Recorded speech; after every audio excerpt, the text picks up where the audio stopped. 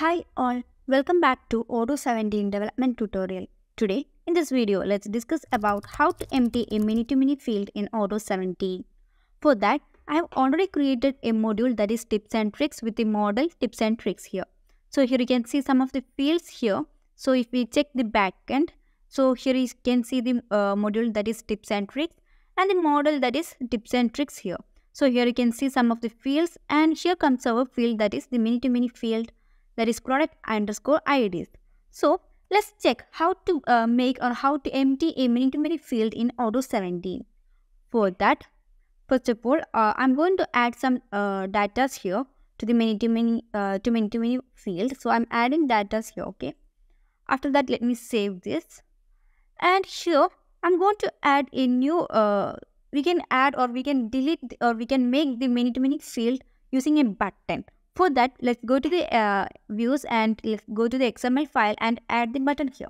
So we can add button, that is button name. Let's give the name as action underscore delete record. And let's give the string as delete record itself. I'm adding the string as delete record here. And the type, that is object type. So let me close the button here. And here you can see we have added a name that is action delete record. So we have to create the method for it. So let's go back to the Python file. And here in the Python file, I'm going to add the method. So that is def. And we can make or we can delete or we can make a many-to-many field empty using two ways. That is using command.unlink and also using unlink function.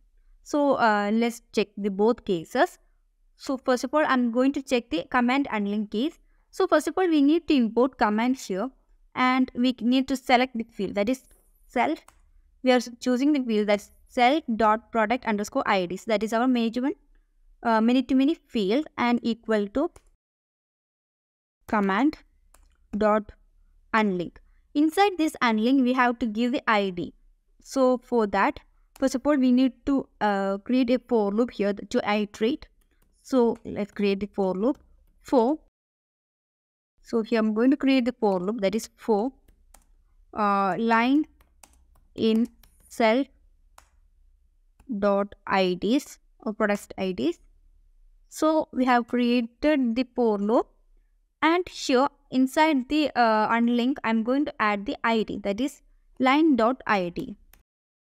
Now let's check the function, okay. Now let's run the PyCharm. After running the PyCharm, let's upgrade the module. So the module name is tips and tricks. Let's search it and let's upgrade the module. So let's go back to the tips and tricks module. And we can add some data in the many-to-many field. So here I'm adding some data here. And let me save it. And after saving, here you can see the button that we have created, that is delete record. So on clicking this particular button, you can see that all the data or all the records from the this particular many-to-many field has been deleted. So this is how we can delete or we can make empty. We can make the many-to-many field empty using command unlink. And let's check the case of unlink. For that, let me remove the codes from here. So, and here at last I'm giving the self dot product underscore IDs dot unlink. And let me run the PyCharm. And let me refresh the UI here. So after that, let me add the data to the many-to-many field. So I'm adding data here. I'm adding some data. So on clicking this particular button, you can see that the data from the many-to-many field has been deleted. So this is how we can make the many-to-many field empty in Odoo 17. Thank you.